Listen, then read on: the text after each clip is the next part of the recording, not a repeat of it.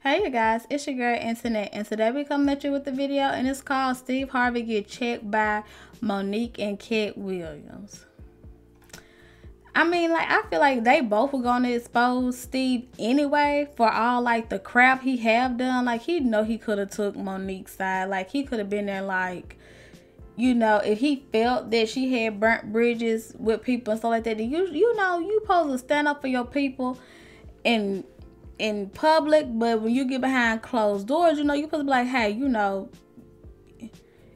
you do know it's hard for me to do this, and all these bridges you done burnt now, like, if you want me to continue helping you, you gonna have to stop. I wonder, has it ever been a conversation like that with Steve? But Katt, he don't care nothing about Steve. He just like, look, y'all know what this dude is about, so but don't forget to like, subscribe, comment, turn your notifications on so you can see me. And let's get into this video.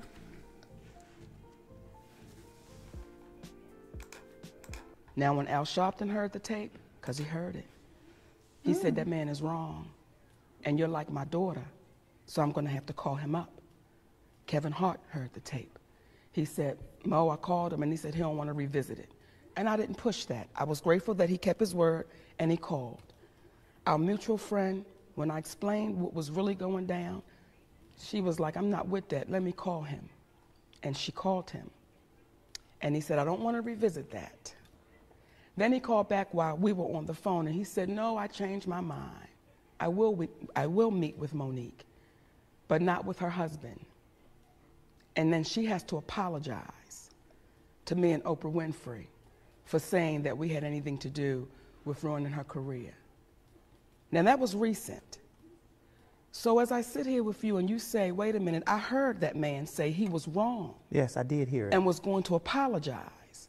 Well, that's turned into, now I'll meet with you, not with your husband, and now you have to apologize to me. How does that happen? And I'll tell you how. And I want to look right into the camera if I can. Oftentimes, when it comes to a black woman speaking up and speaking out, it goes unheard until she dies. Then once she dies, then we go back and say, well, she was right, and let's make a movie about it. See, I can give you their names, Eartha Kitt. I can give you their names, Hazel Scott. I can give you their names, Fannie Lou Hamer. I can give you their names, Hattie McDaniel. All of those women took a stand. And all of those women left here heartbroken, unhealthy, looking at a community saying, y'all know I'm right, but why won't anybody say anything? They not, because they scared. People will ask me, do you dislike or do you hate Oprah and Tyler and Lee? No. Let me be clear. I love those people. We love those people. My husband and I love, they're our brothers and sisters. And as my husband always say, Mama, we ain't calling nobody out. We simply calling them up to say, listen, let's make our community better by making it right. Not keep running and hiding behind what you consider is your power. Hey, what's going on YouTube? In today's video, I want to highlight Monique and Katt Williams exposing Steve Harvey. You know, Katt Williams had talked about it on the Shannon Sharp Club Shay Shay interview. Katt Williams was talking about the people that picked that side.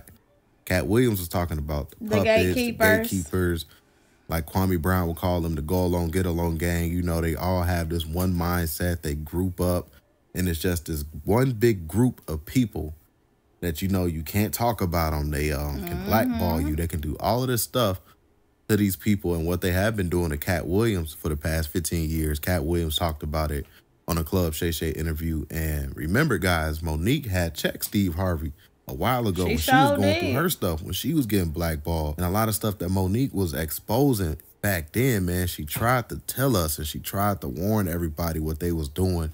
The go along, get along gang, as Kwame Brown would call them. They controlled the narrative. They made it seem like Monique was just black, angry comic that just couldn't find a job. And she was hard to work with. They always put that narrative out about Monique, that she was difficult to work with, right? And that's why Monique was speaking out at the time about all of that stuff. And she checked Steve Harvey live. And you won't even believe what Steve Harvey had to say in response to Monique checking him about, you know, being a puppet, basically. Like, you talk to me behind the scenes and you say a different thing in the public eye. And she checked Steve Harvey, and his comments and what he has said in response to that was just crazy, man. So I would like to revisit that in today's video. But with that being said, let's go back and check out this Katt Williams interview talking about Steve Harvey on Club Shay Shay, because it's going to put everything into context in today's video. So with that being said, guys, be sure to smack that thumbs up button and hit that like button for me. Let's check out this clip right here. Here's the video. They pay you to not talk about things they don't want you to talk about. They tell you that themselves. I can't do that because Steve told you that he stopped doing stand-up because he had 7 TV shows. The only problem is when he stopped stand-up, he didn't have those 7 TV shows. He stopped stand-up because he got in a comedy battle called the Championship of Stand-Up Comedy with one Katt Williams in Detroit in front of 10,000 people and lost because Katt Williams said he was actually bald and that was a wig. And I went in, and that's why he couldn't do stand-up anymore. Imagine him coming to tell you another story where he got so big and it was Bernie and them's fault because they wanted to be movie stars. What? You called Ocean 11 to get that nigga's part. What do you mean you didn't want to be a movie star? So on the behalf of Bernie, I would have to say what I have to say. Now you know they're gonna double back. Impossible. Impossible, only because once you play this back, you'll realize I didn't say anything that made me look in a good light. I wasn't tearing down others to boost myself up. But I do have to acknowledge things that did not take place. Like, we're very ingenuous if we say this is not a game and we don't play it and people ain't in positions and people don't have their favorites and they group and they click. Right. Well, that happens in all businesses. Right. No. Say what side you on, say why you don't like the other side, and then get to the game. Right. But in the game, I'm wiping the field with them to the point where they don't even compete anymore. Okay, so as we can see in that clip, Katt Williams was talking about that side. Like he said, he picked his side. And you know Steve Harvey and all them other people he was talking about is on the other side. And that's why he was calling all of those people out, like the Kevin Harts. We saw and exposed what Kevin Hart has been doing and what he did. He got Shaq humping him on his show, all of the other stuff that he was doing in his movies that, you know, wasn't really talked about and exposed. But, you know, like I said, man, they all are a part of this group. And Monique was trying to tell us and tell everybody.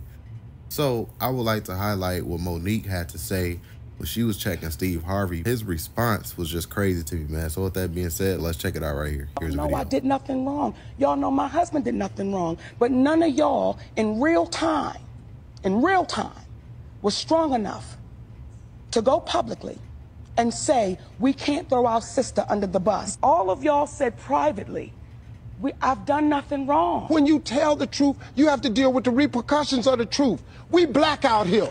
We can't come out here and do it any kind of way we want to. Listen, the money game. This ain't the black man's game. This ain't the white man's game. This is the money game. But we in the money game. And you cannot sacrifice yourself. The best thing you can do for poor people is not be one of them. You cannot help them. We're in the money game, but let me tell you what the game is before the money game. Before the money game, it's called the integrity game. And we've lost the integrity worrying about the money. But Mo, there you go. If I crumble, my children crumble, my grandchildren crumble. I cannot, for the sake of my integrity, stand up here and let everybody that's counting on me crumble so I can make a statement. Okay, so like I was saying, man, that's Monique checking Steve Harvey. His response is crazy. Ain't this kind of like what Martin Luther King did? I mean, like, he had to, and a lot of like the civil rights people, you know, activists, didn't they do that?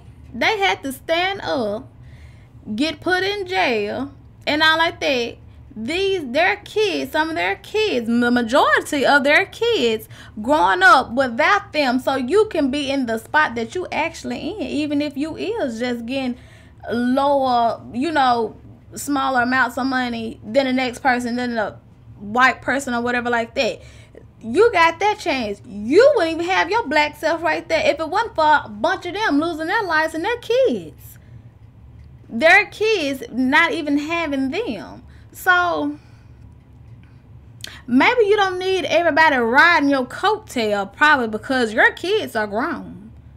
Maybe let's teach these whores how to, instead of just trick men and all like that, let's teach them some trades and some things that they actually can use, instead of just dropping their panties and all like that. Like, I mean, you up here talking about your, I'm like, grown folks. These people lost these little kids, they lost their moms when they were young. Trying to make it right for us black people. That's what I'm trying to say. Trying to make it right for black people so we can have equality. Crazy to me, man. The fact that he really sat there and told everybody, like, I have no integrity.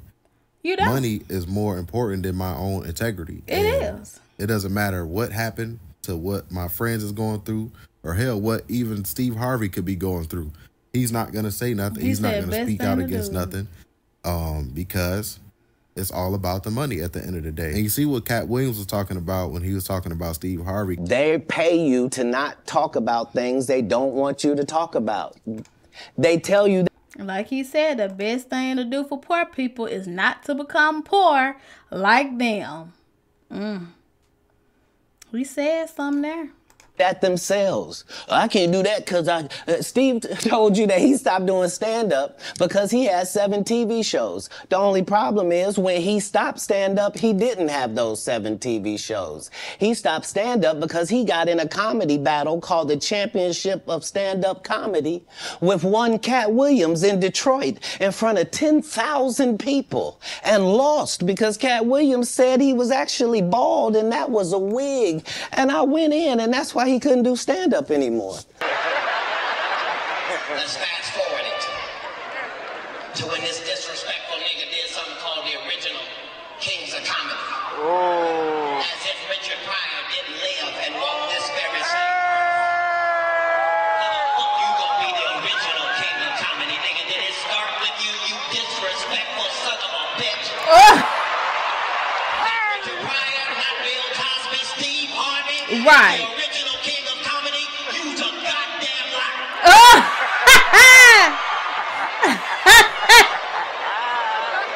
How you original and you ain't the first one?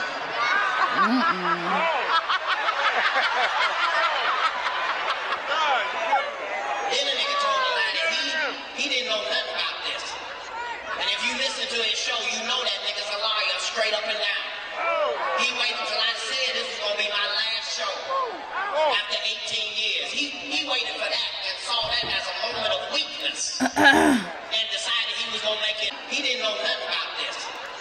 And if you listen to his show, you know that nigga's a liar straight up and down. He waited until I said this was gonna be my last show. After 18 years. He waited for that and saw that as a moment of weakness. And decided he was gonna make it a championship. But then the nigga couldn't sell out the tickets necessary. Do you think that nigga wanted to be here with me this evening? No. No, he did not. He wanted to be with Frankie Beverly and Maze. So he could have had a Merry Christmas and a Happy New Year. He started off January 1st trying to find his hairpiece and his career, because I come to put that motherfucker on the ground. That's what a championship is, my nigga. But if you don't like it here, you can get it in the park. Give a fuck. Steve Harvey, he's a company man now, and at the end of the day, that's the side that he picked, and we all know what comes with that. Right. That means he has no integrity, no backbone.